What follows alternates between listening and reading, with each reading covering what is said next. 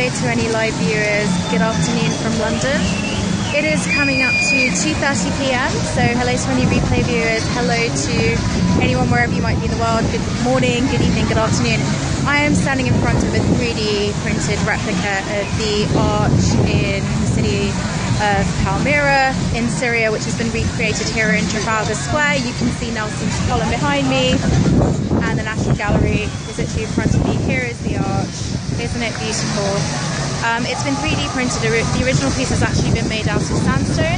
This has been 3D printed in Italy from scans from a UK-based company made out of the marble, because that would actually last the trips it's about to make. So I kind of wanted to show it to you in all its glory. It's quite a beautiful day here in London.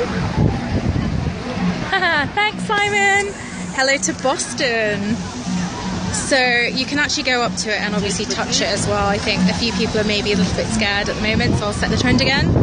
And you can see the beautiful sandstone has been replicated from 3D scans that have been taken by actually a British UK-based company. This arch will be travelling to, show you Nelson's column.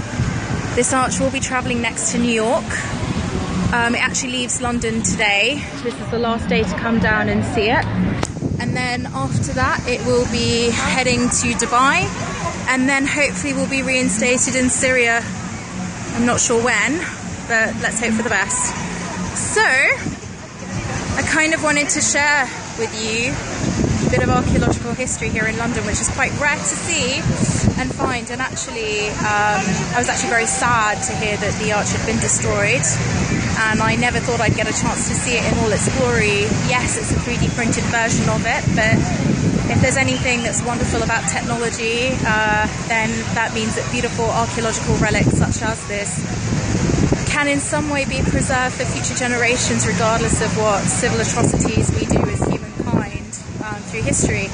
So that's my little scope for you guys today. It's a beautifully clear spring day here in London, and there's lots going on. It's the National Gallery just behind me, and Nelson's column directly behind me, which leads down to Whitehall, where number 10 Downing Street is. President Obama is flying into London this evening to have lunch with the Queen at Windsor Castle to celebrate her 90th birthday. So happy birthday, Your Majesty. And it's lovely because you are able to go up close, take pictures. Do feel free to share, as I think that this is something that not many people will get a chance to have a look at. Hi still. Welcome, good morning. It's good afternoon here in London. It's all happening here in Trafalgar Square, as you can see. We're able to walk right up to the arch. Good evening, Barrett. Or Bard. Thank you for the share still, that's really incredibly kind of you.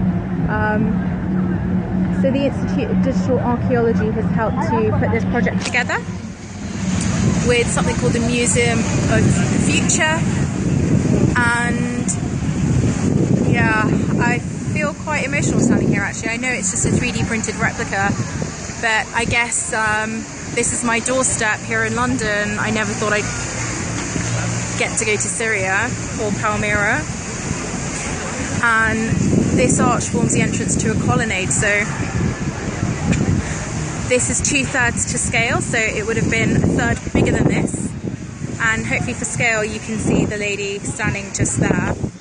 It gives you an idea of just the size of this, and what a treat to be able to have something like this in London, even if it's only for a few days.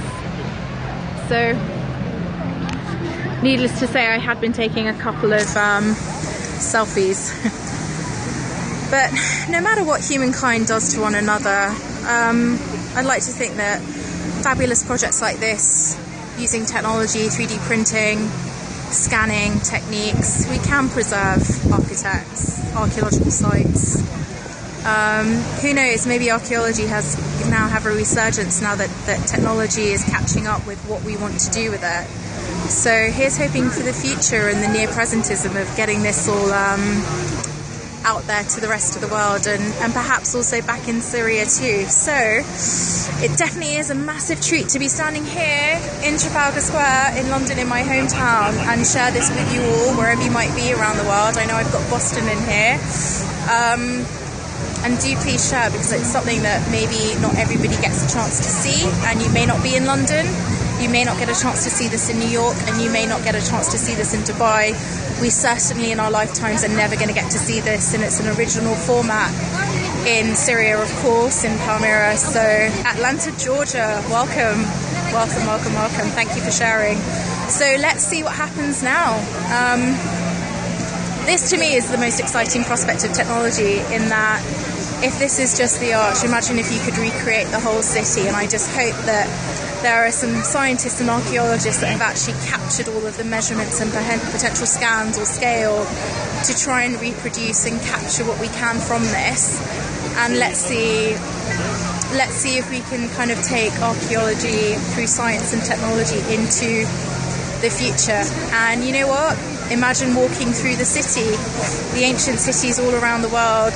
A lot of the columns that were made by Ashoka, the Indian Buddhist king, were torn down by the Taliban in Afghanistan and out through the east. So wouldn't it be wonderful if we could rebuild those, whether they were 3D printed or, you know, reproduced for virtual reality exploration? I posted on my Facebook last night an amazing school bus that takes kids on a virtual reality journey through Mars, on the surface of Mars. So, you know, technology is helping to create all these amazing artistic, scientific, explorative opportunities. We just now need to make sure that we do them. And but in the meantime, as humanity, let's just hope that we don't destroy everything that we can. Hello, Mr. Meowie, welcome, and hello, Maple 82. So it's lovely to have Boston, Atlanta, Georgia, in the house, and welcome to Trafalgar Square. I should probably grab a sandwich and head back to the investor office. We are imminently launching our app. It's an amazing fintech app, and I'd love for you to let me know if you want to join our beta test. And it's quite a magnificent sight. I'm getting tongue-tied, apologies, lack of food. So just to recap, they've actually 3D printed this in Italy, transported it here in the UK and assembled it here a couple of days ago. It's actually made out of marble instead of the original sandstone, which would have been too delicate to probably stand the next bouts of travel that this beautiful arch is going to have.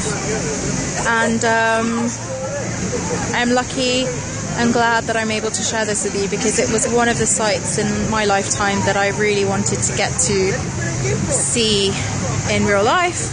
Clearly we know that the real arch does no longer exist, but how wonderful for the fabulous team that's brought this together to bring it to us like this, so we can at least appreciate it in its form.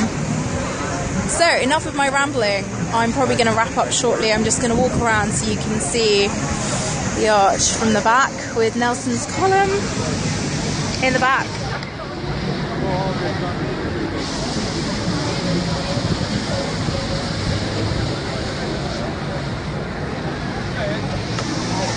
And all I'm going to do now is say thank you so much for joining my scope.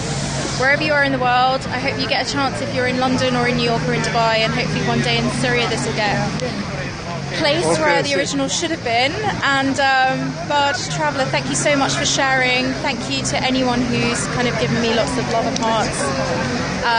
Look, technology is enabling us to hopefully secure the future of beautiful history, but let's, as humans, try not to destroy the beautiful history and archaeology just because, for whatever our stupid reasons are. Alright, so thank you for staying with me, guys. I'm Anushka. You can follow me on Twitter at Nishkino, and I'm going to sign out now.